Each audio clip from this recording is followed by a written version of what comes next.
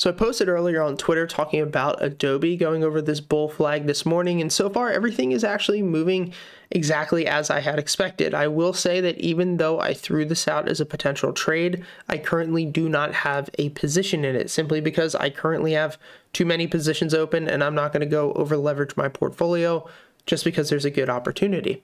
But I think that there's a lot to learn here, and there's a really good opportunity for you to see why I see value in this.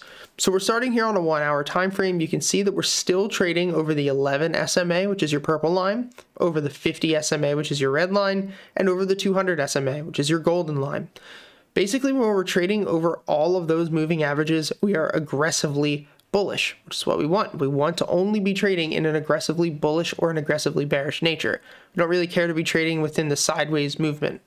So looking here, we had this big push up, this break of structure on the 13th, which was Monday, big run, followed by a consolidation.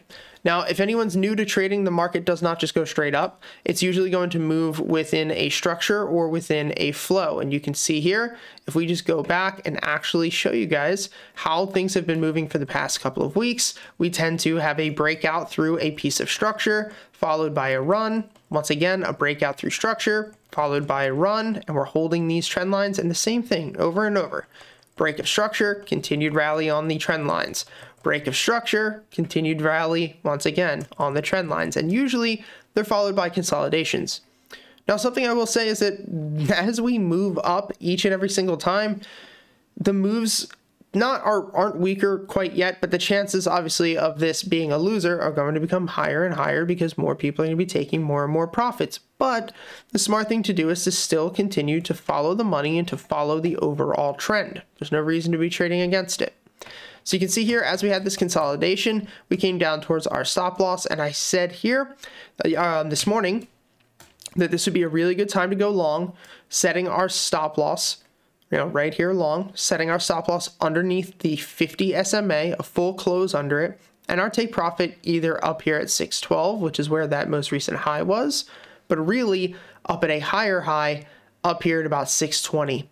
And you can see that just setting this up over the past 700 trades, 523 times, we rip right up into this level.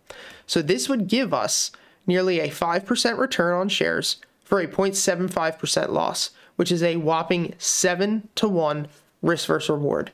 And it's not a 7-to-1 risk versus reward trending, an opposite reversal, looking for the top, which you're gonna have a lower chance of profit. Like, this is sitting here at probably 65-75% chance of profit with a 7-to-1 RVR. So in my opinion, it's a really good setup. And from here, we're now consolidating, we're holding the 11 SMA, and hopefully tomorrow we get that continued move. And if that doesn't happen, who cares? This was definitely a trade that was worth risking and potentially worth losing money with. I hope this helped, guys. If you want to trade alongside of me every single day, check out the link down below, and I'll see you next time.